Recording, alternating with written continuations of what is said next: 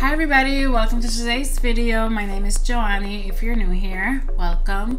On today's video, I want to share with you 5 female-led action films that you can stream on either Netflix, Amazon Prime, or HBO. There has been a few bad female-led action films out recently, and that gives the rest of the good ones a bad name. It literally takes one bad film or a flop for Hollywood to be like, woman-led films don't make money. And how are we going to get more movies made with strong female characters if the shitty ones are the ones that are getting all the attention? So I've made a list of 5 really good films led by women that you can stream and watch and support. Starting with The Old Guard, which you can stream on Netflix. This movie is so good. I loved it. The Old Guard is led by Charlize Theron as the leader of a group of immortal mercenaries with unexplained healing abilities who use their vast experience to take missions to help people.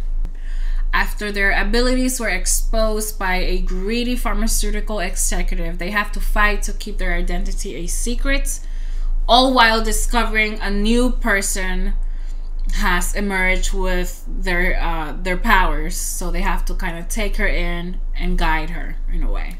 The movie was also directed by a woman, Gina Prince Bythewood, and you can stream the movie on Netflix. Next we have Kate. Kate is my absolute favorite. This movie was so good. Netflix kept showing me the movie on my feed, and I kept being apprehensive about it, and I didn't want to watch it at first, but then I was like, I don't have anything else to watch. Let me watch it, and I am so glad I did because this movie is so good. The movie centers around Kate, this badass assassin who as a child witnessed her family being murdered, and she was taken in by Woody Harrelson's character, and he trained her to be this badass assassin.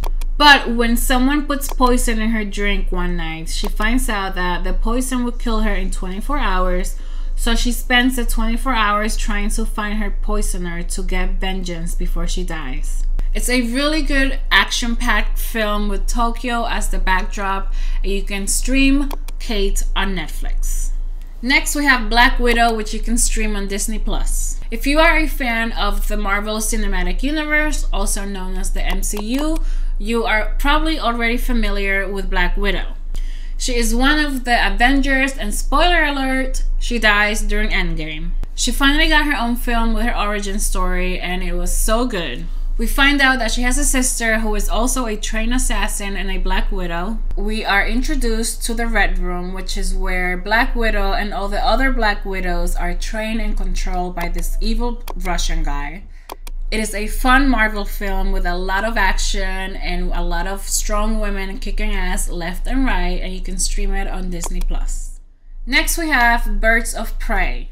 If you're not into Marvel and you're more of a DC fan, you should stream Birds of Prey, which centers around Harley Quinn, who is the Joker's girlfriend. Well, ex-girlfriend. It is a film that is fun, colorful, full of action, directed by Cathy Yan, and stars Margot Robbie as Harley Quinn.